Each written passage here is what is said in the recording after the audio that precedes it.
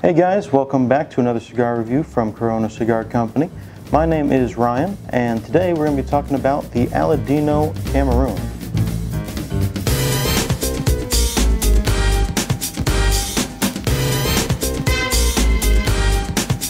So today we're going to be talking about the Aladino Cameroon.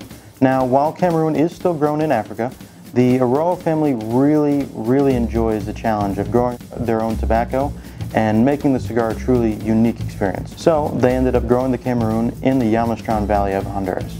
So talking about the tobaccos that are in this cigar, it's all grown in Honduras by the Eiroa family. The binder and filler are both Honduran Corojo that they're absolutely famous for, and the wrapper, as I said before, is a Cameroon wrapper that they're growing on their farm. Now, the reason that they really wanted to do this is because Julio Eiroa, the father, takes a lot of pride in his ability to grow tobacco.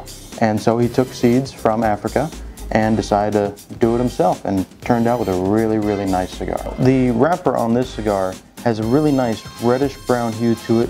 Very smooth, not super veiny. And then you come up here to the band. It's got that really nice, aesthetically pleasing red and silver going on. It gives a nice old-timey look. All right, guys, let's go ahead and get right into the excitement of cutting and lighting the cigar.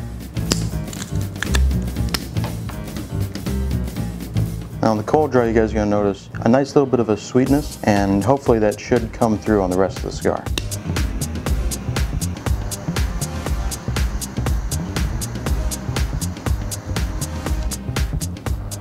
Now on that first puff, that sweetness still definitely comes through, but you start to get a little bit more of that Corojo flavor that some of you might be used to. So you're going to get a lot of that leatheriness, a little bit more of a richer taste to it.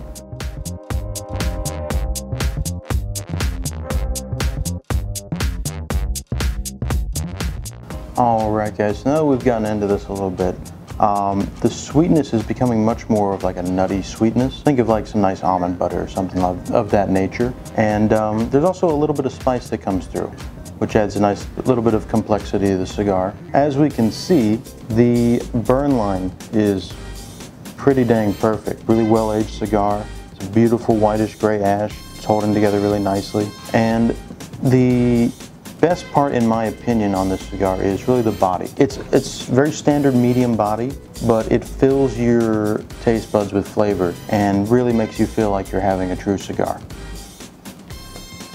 This cigar has a beautiful smoke to it. As you can see, it's aesthetically rolling down the cigar, so it makes a great cigar for your Instagram pictures.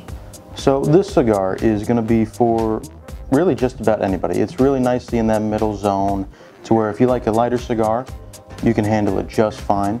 And if you like a heavier cigar, it's got enough body to it that you're still going to feel like you're smoking a cigar. And really, you know, when people are smoking a cigar and they're out and about, they're usually going to be pairing it with something.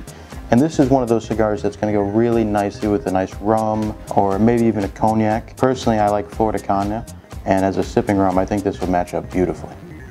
So, if you want to try a cigar that's got old-time flavor and new-time complexity, make sure you go to one of our stores or go online to corojocigar.com and try the new Cameroon Aladino.